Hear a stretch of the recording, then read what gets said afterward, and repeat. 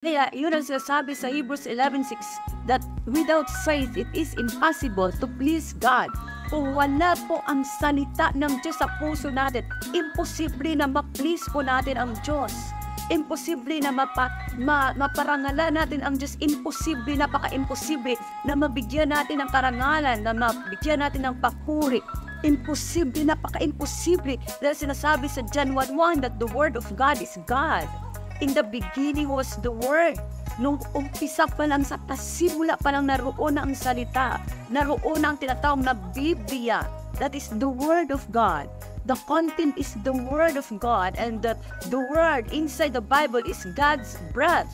You know, kaya itong tinatawag dito na kailangan po natin, mga kapatid, na siguraduhin po that we are living according to the Word of God, according to the will of God, because the Word, according in John 1:1, that the Word is God.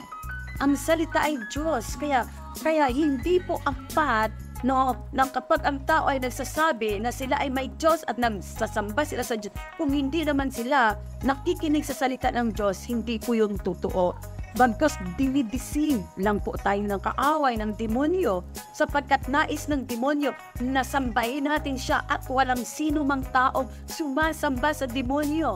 Pero kapag hindi po tayo makikinig ng salita ng Diyos, yan ay isang pagsuway sa Panginoon, at doon natin ang ating puso ay nandoon na sa kaaway. Kumbaga, kaya ang sabi sa Hebrews 11:6, and without faith, it is impossible to please God, because anyone who comes to Him must believe.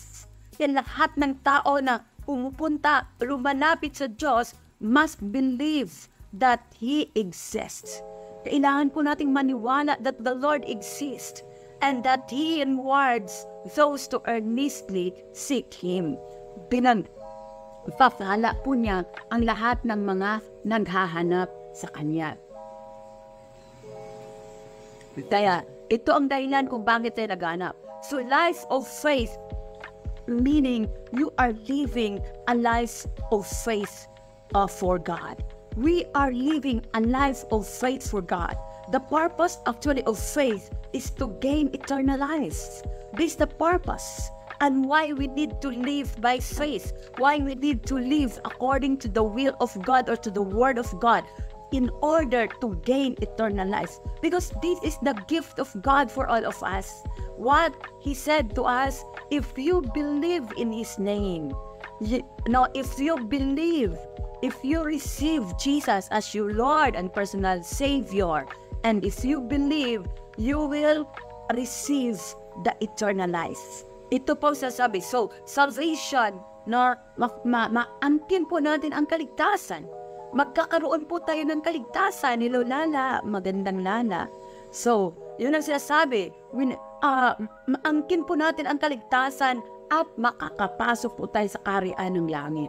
So, marami pong hindi nakakaunawa ng tinatawag na kaharian ng langit. Although, ito ay paulit-ulit nating ipinagdasal before, during that time, na tayo po ay, ang ating kinagisnan, na tayo po ay nagdadasal paulit-ulit, and I'm not against for that. No, ang pinaka-importante sa lahat ng ating sinasabi, di ba? Paulit-ulit po tayo nagsasabi, Our Father who art in heaven, hallowed your name. Kailangan po natin sambahin ang kanyang pangalan. No, hallowed your name. No, on earth as it is in heaven. Your kingdom come, amen. So, yun ang tinatawag doon, mga kapatid. Kaya, kapag masamba po natin ang Panginoon, kapag mapuri po natin ang Diyos, kapag ma-touch po natin ang ating Panginoon, His kingdom, ang kaharian ng Diyos will come. Bababa ang kaharian ng Diyos on earth as it is in heaven. Di po ba? Kaya doon po natin mai-enjoy ang pagpapala. Mai-enjoy ang pagpapala ng ating Panginoon kapag tayo po ay namumuhay sa ating Diyos. So the number one point, the standard for true believers versus the fake believers. Kung titingnan natin, pag true, totoo tayong mananampalataya ni Kristo, regardless of your religion, because religion cannot save us. Religion cannot save us. Ang relasyon lang po natin sa ating Panginoon ang siyang makapagliligtas sa atin. So the true believer carry out a life of faith according to the Word of God. Ang totoong mananampalataya, ayan ang taong nakikinig ng salita ng Diyos at nagdadala po siya ng mensahe. Hallelujah! Nakaka-encourage. Ang taong iyan nakaka-encourage. Ang taong iyan ay nakapagpalakas ng mga mahihina. Nakakatulong sa mga, kumbaga, na wala ng pag-asa. But the faith believer carry out a life of faith. You know, nagdadala din po siya. Kumbaga, meron din po siyang salita. Meron po siyang kapangyarihan. Meron po siyang karangalan, pinaparangalan. Ano pa? May pera. Kumbaga, anong dyan ang lahat sa kanya?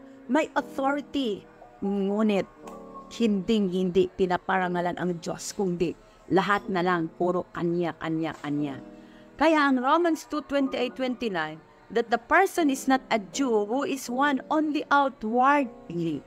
No, outwardly. Ang mga tao pala na hindi walang totoong relasyon sa Diyos, na hindi naman totoong Diyos, sila lang po ay deceived. Meaning to say, no, na sila po, deceived sila, dinaya lang sila, huwag tayong padaya. Huwag tayo, actually, ang tayong mga tao ay siguresta eh.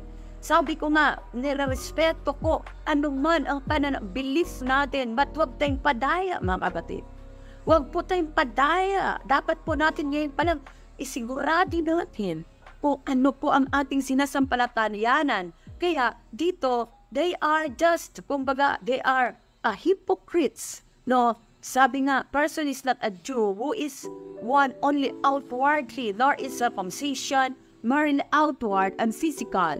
No, a person is a Jew who is one inwardly, and circumcision is circumcision of the heart, by the Spirit, not by the written code. Such a person's praise is not from other people, but from God.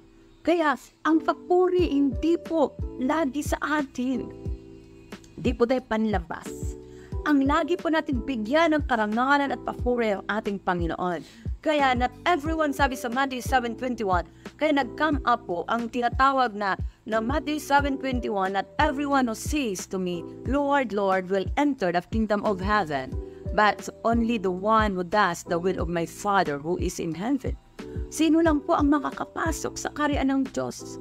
Yaon lamang sumusunod sa kalooban ng ating Ama.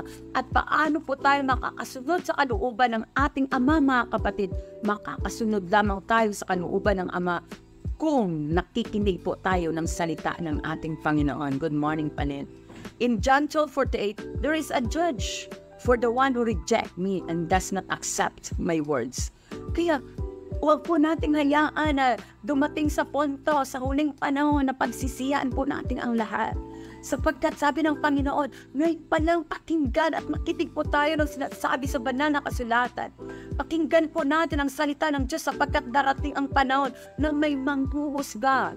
There is a judge for the one who reject. For the one who reject Jesus. Good morning, Pastora Alora. No, and does not accept the word of God. Kaya ngayon pa lang, mga kapatid, pagtamanan po natin, hallelujah, you know, what is the purpose and the objective of this prayer altar? In order you to hear the word of God. Dahil alam ng Diyos na baka-busy natin. Minsan ang prayer lang natin, puro ini, Lord, bigyan mo kami nito, bigyan mo kami ng good health, bigyan mo kami ng pera, bantayan mo kami, gabayan mo kami. Actually, that is always given. That is the promise of the Lord that He will go with us and He will provide all our means and He will protect us, kapatid. But sometimes, hindi po natin matatanggap ang mga bagay na yan. Hindi po natin, timbaga, namimiss po natin.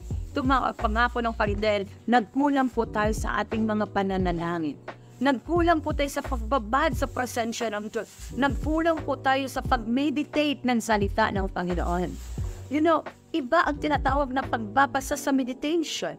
Kaya ang sinabi niya kay Joshua that to meditate the word of the Lord day and night meaning to study. No, na dapat po maukit, masilyo po ito sa ating mga puso. Kaya yun ang tinatawag, sinabi po dito sa John 12:48, that the very words I have spoken will condemn them at the last day. Kaya may judge. God's word is the standard for distinguishing whether person is a true believer or fake believer. Kaya ang tanging salita lang ng Diyos ang makadistinguish who you are, who we are. I am a fake believer or true believer. Of course. Dahil sa salita ng Panginoon. Dahil na sa salita ng Panginoon and because of the relationship that we have for God. At masasabi natin na hindi po tayo call off, mga kapatid.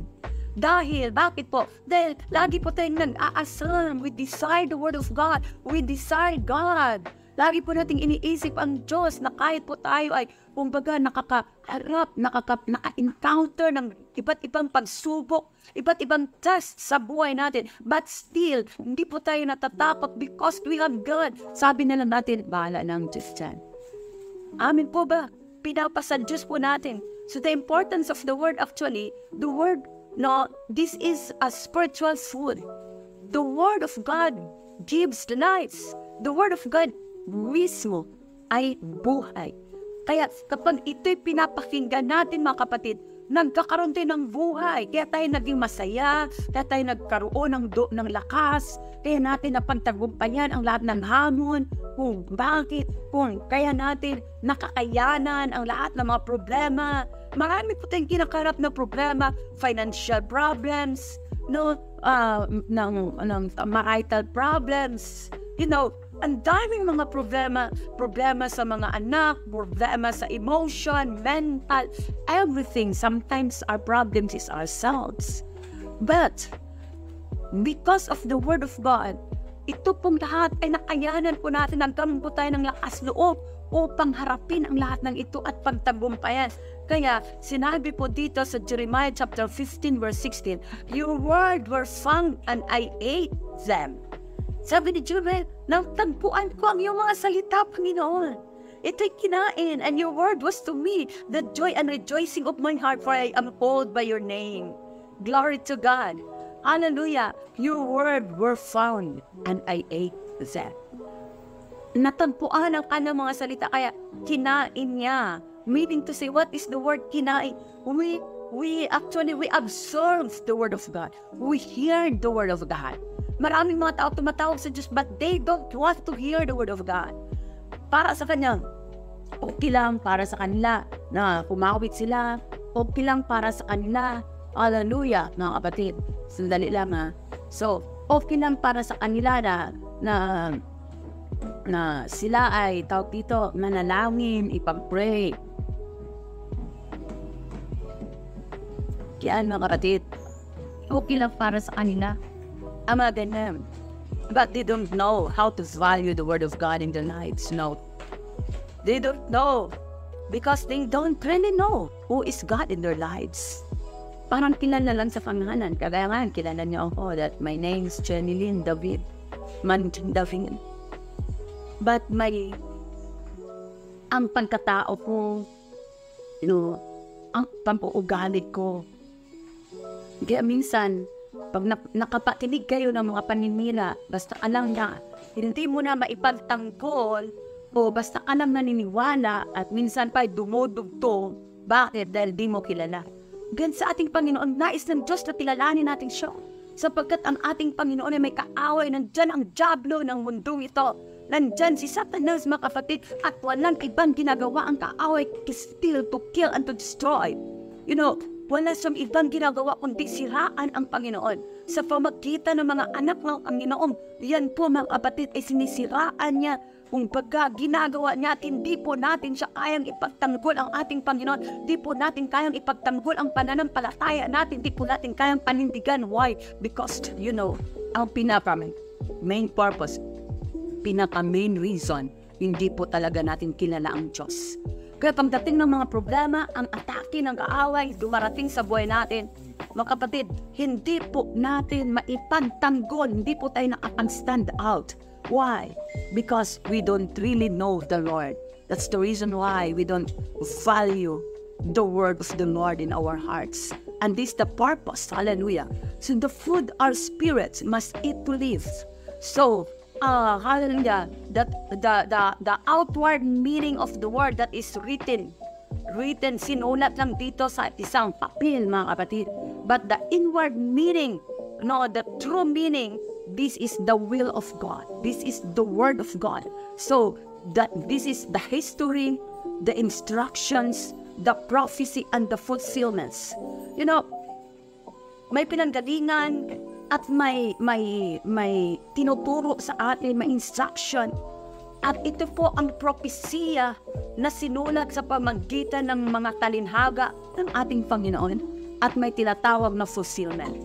Kaya sinabi sa Psalms 119 verse 130, the unfolding of your words gives lights. Amen.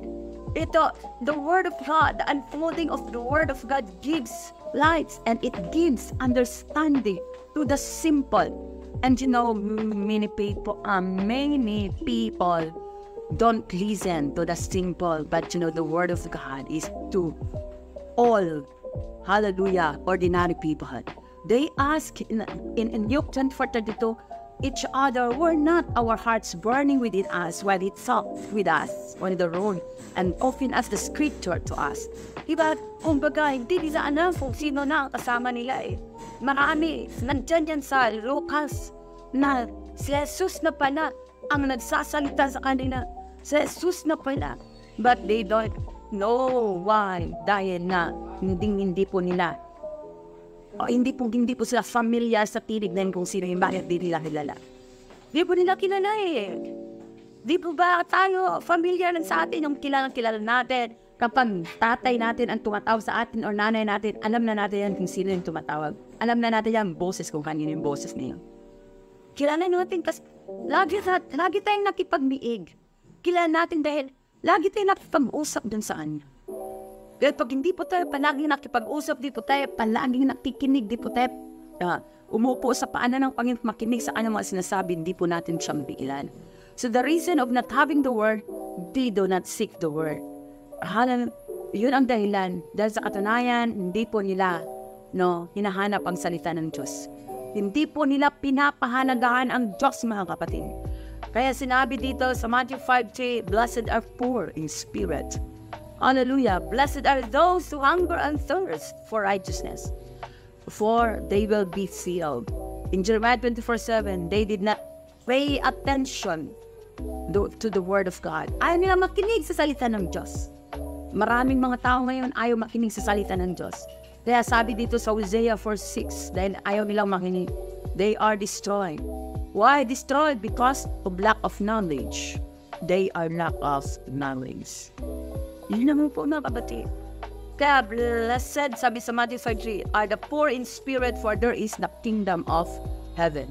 In Matthew 5:6, blessed are those who hunger and thirst for righteousness, for they will be filled. Kaya, and though the Lord has sent all his servants, the prophets, to you again and again, you have not listened or paid any attention. Bakit? Ayaw ng mga tao makinig. Ayaw nila, hindi nila pinapalagaan, okay lang sa kanila na may Diyos sila, pero ayaw ng Diyos na maging panakip-butas lang po siya. Reasons of not having the word, they do not seek the word. They do not seek the word. No, at the same time, because they have been deceived. No, sila po ay na-deceived. Sila po ay nadaya. Kaya, sabi in John 8:44, you belong to your father, the devil, and you want to carry out your father's desires. He was a murderer from the beginning, not holding to the truth, for there is no truth in him. When he lies, he speaks his native language, for he is a liar and the father of lies. Kaya ho to you, teachers of the law and Pharisees, you hypocrites, you shut the door of the kingdom of heaven in people's faces. You yourselves do not enter, nor will yet you let those enter who are trying to. So, tandaan po natin, kaya yun ang mga tao, kaya kailangan po natin, mga kapatid, sa panahon ito, kailangan po nating pakinggan ang salita ng Panginoon. Kaya, in 2 Thessalonians, he will oppose the works of the devil oppose and exalt himself over everything that is called God or is worshipped, so that he sets himself up in God's temple, proclaiming himself to be God. Kaya remember that word, mga kapatid. Kailangan po nating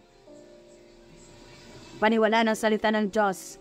Bakit? Dahil darating ang panahon na hindi na po natin mapakinggan ang salita ng Diyos. Kaya be alert and observe our mind.